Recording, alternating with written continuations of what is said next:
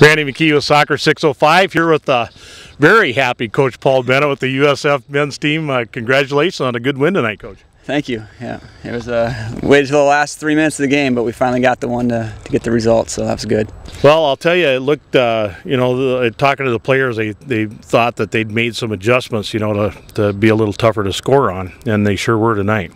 Yeah, I think they did a few tactical adjustments to kind of keep us out of the attack, and we had very few chances throughout the game. But I thought our midfield and our defense held strong as well, not really giving them any chances either. So I think on both sides of the ball, the midfield defenders was tough. They did a great job, and some of the diagonal stuff you guys hooked up on tonight was just brilliant. Yeah, I told the guys, if we could get it wide and get around and get at those outside backs, I thought that was their weak area of the field. And the times we did do it, we got some good service in. I wish we would have done it a bit more. We probably would have been having a few more chances. I was sitting there in the stands watching, and I thought, as good as they've looked, as many good opportunities, they got to get rewarded one of these times. And sure enough, it did happen. Yeah, you got to give them credit. They just kept pushing and pushing, and the game was getting close to the end, and we just finally were able to get one in, which was satisfying. The common thread of the guys I talked to tonight was they're happy they finally put 90 together. Yeah, I think overall the 90, we really didn't have any low points in the game. Again, offensively we struggled a little bit getting chances, but again I thought we were solid connecting passes in the midfield and defensively keeping it strong. I know probably coming into tonight you were, if you're like most coaches, thinking, oh no, it's so hard to beat a team twice in a row, and for this one only 4 days away from your last game with them, you must have had a few of those ideas running through your mind.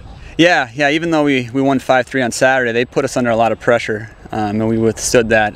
So I knew tonight they were going to want some revenge, and they were going to come out hard against us. But yeah, I thought we diffused that a little bit with our strong defending and strong midfield play. Yeah, you made them, in every point of the game you made them play your game and not theirs. Yeah, and the one thing that I was proud of is we were challenging every ball, and we were getting stuck in on tackles, and we were winning 50-50 balls. And so again, I think we counterbalanced what they were trying to do and didn't really let them dictate the pace of the game or dictate the style of the game. Well, whatever you're doing here, it's working. They get better every time they step on the pitch, Coach. Yeah, every game I think we've been getting a little bit better. Getting 2 wins behind us in a row, I think will give us some good confidence moving forward, and we'll have a nice week off before we head back up to back up to Bismarck to play MSU Billings and Northwest Nazarene. Well, Coach, it was really a pleasure watching the team tonight, and I know you need to get out of here, but thanks again for giving us a couple minutes tonight, and best luck here the next week, and heading up to North Dakota again. Yeah, thanks a lot. I really appreciate it.